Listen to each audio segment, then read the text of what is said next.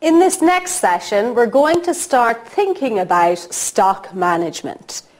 As we go through this section of the syllabus, there are two key things we need to consider. First of all, how much stock should we order? So when we place an order with our suppliers, should we order 50 units of stock each time? Should we order 100 units, 1,000 units, and so on? What we're going to see is we need to consider the answer to this question very carefully, because we want to minimize the costs related to our stock. The second question is how much stock should we hold?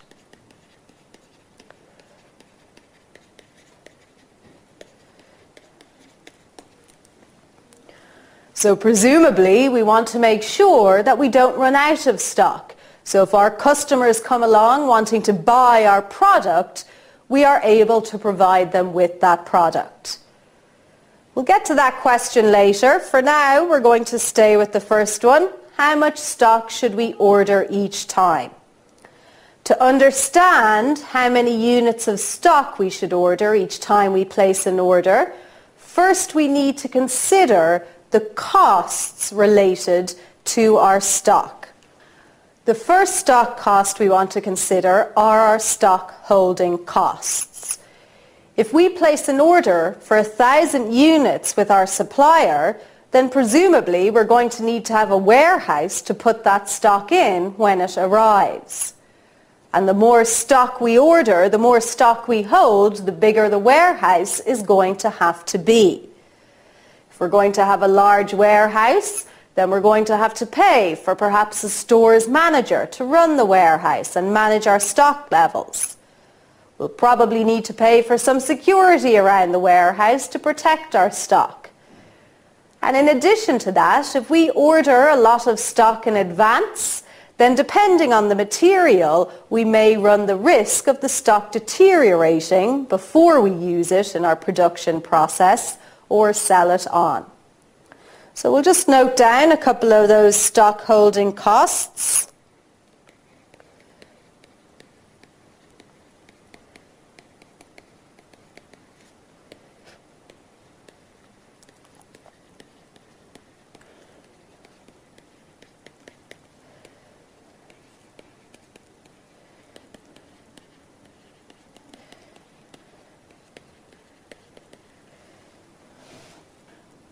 And we just need to be aware in relation to our stock holding costs, the higher our stock holdings, the higher our annual holding costs will be.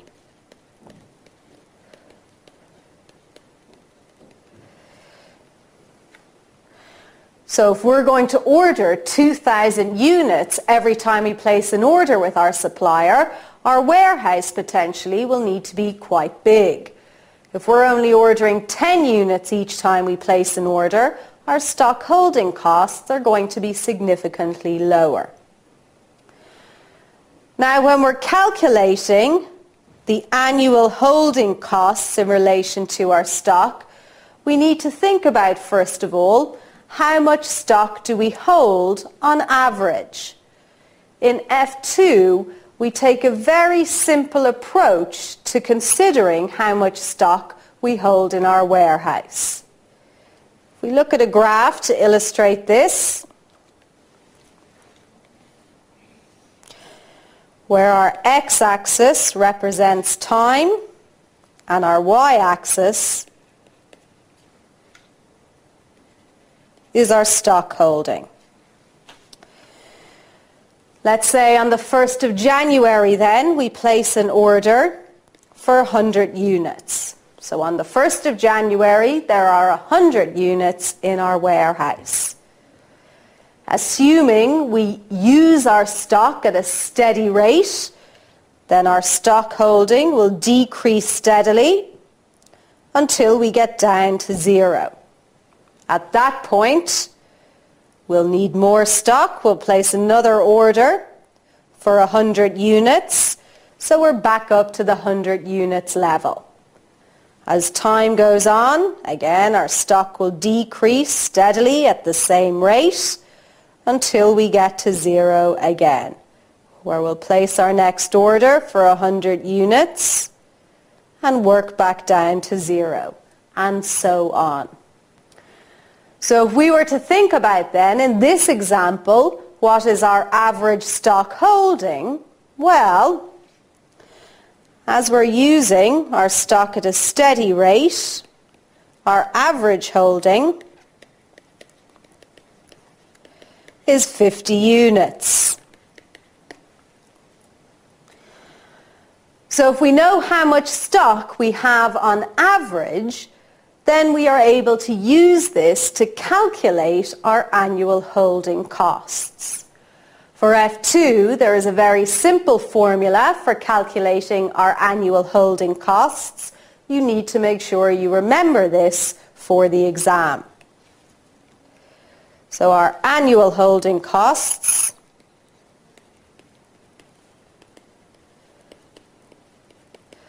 are equal to Q over 2 multiplied by CH, where Q over 2 is our average stock holding,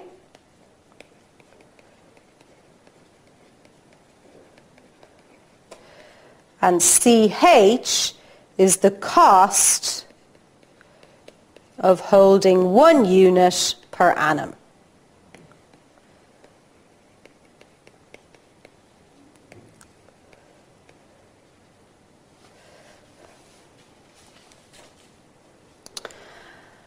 And that's how we calculate our annual holding costs. We're going to get on to an exercise to put this formula into practice in a couple of minutes, but before we get there, I want us to consider our next stock cost. The next thing we're going to look at are stock ordering costs. Now, every time we place an order with our supplier, there are costs associated with placing that order. So in the last session, we went through the materials purchasing process. If we have this materials purchasing process, so it goes through our purchasing department, we have to check the stock when it arrives to make sure everything's in order, and we have to update our accounting system with that information. That's going to use up time and resource of the company, which means that whole administrative process is a cost to the company. Other stock ordering costs would be perhaps the cost of delivering the units. So again, we'll note down what are our stock ordering costs. It's primarily going to be the administrative costs.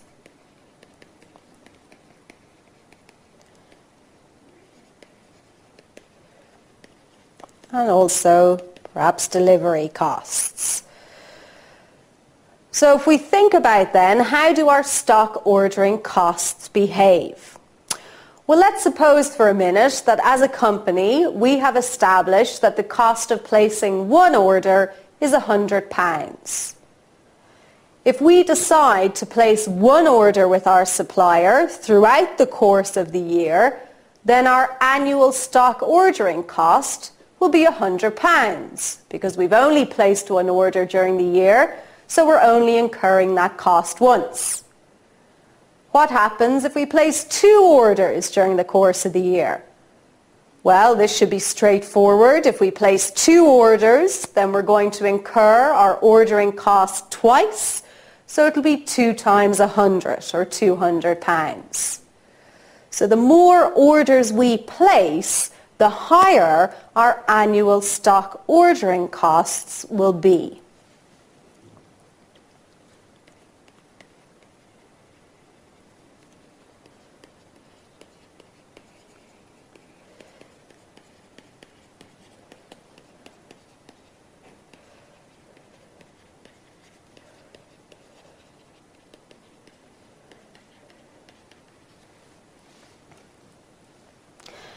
And again, for F2, there is a straightforward formula you need to learn that can be used to calculate a company's annual ordering costs. So if we note that down, annual ordering costs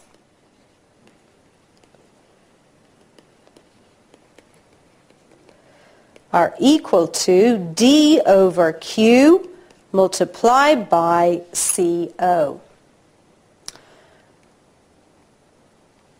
where our D is annual demand, Q is of course our order quantity,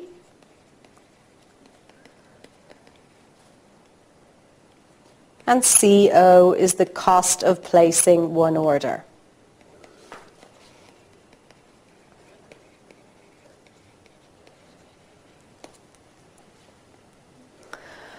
So that's how we calculate our annual ordering costs. Note that this figure D over Q represents the number of orders we're going to place in a year.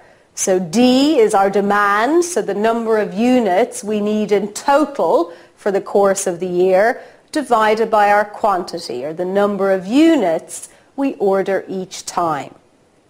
So D over Q is the number of orders we make in a year, and we just multiply that by the cost of placing one order. So what we'll do now is just have a look at a quick exercise to see how we apply these two formulae we've just learnt. So we're told the following information is available for a company, and we're given the CH figure, which is the cost of holding 1 unit per annum, the CO figure, the cost of placing one order. We're told that our demand is 5,000 units, and we've been asked to calculate the annual holding and the annual ordering costs at two different order quantities. So let's have a look. If we set up a table for this exercise, we're looking at two different values for Q, 50 units and 100 units, or 1,000 units. For each order quantity, we want to calculate the annual holding cost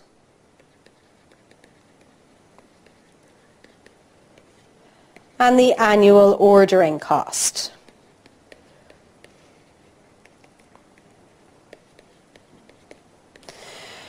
So, starting with our order quantity of 50 units, if we're calculating the annual holding cost, it'll just be Q over 2 multiplied by CH. Our order quantity is 50 divided by 2 multiplied by the cost of holding 1 unit per annum, which is £2. So our annual holding cost then will be £50. Let's look at our annual ordering costs for this order quantity. Remember, our annual ordering cost will be demand over quantity multiplied by the cost of placing one order. So if we do that calculation, our demand is 5,000 units divided by our order quantity of 50 and multiplied by the cost of placing one order. So if you work that through then on your calculators, you should get £8,000. Let's have a look then at what happens to our annual holding cost and our annual ordering cost if we increase the order quantity to 1,000 units. So very same formulae. Our annual holding cost will be our order quantity, which is now 1,000, divided by 2, multiplied by the cost of holding 1 unit. So our total annual holding costs will be 1,000. If you notice, they have increased significantly. So when our order quantity was only 50 units, our annual holding cost was £50. When we increase our order quantity, our annual holding costs will also increase. Now the reason for this is that if we only order 50 units each time with our supplier, then we only need a very small warehouse. Our holding costs will be quite low. The more units we order with our supplier, the greater our holding costs will be in total. Looking at our final calculation, so to calculate our annual ordering costs will be our demand, 5,000, divided by our order quantity of 1,000 and multiplied by the cost of placing one order. So when we work that through, we get 400. And again, we can see what a difference there is between these two figures. If we only order 50 units with our supplier each time we place an order, then that means we're going to have to place 100 orders throughout the course of the year in order for us to reach our demand figure of 5,000. So if we are placing 100 orders throughout the year, then we're going to incur this £80 cost 100 times. As our order quantity increases, so when we increase our order quantity to 1,000 units, it means we're going to be placing far fewer orders throughout the year, which means our annual ordering costs drop significantly.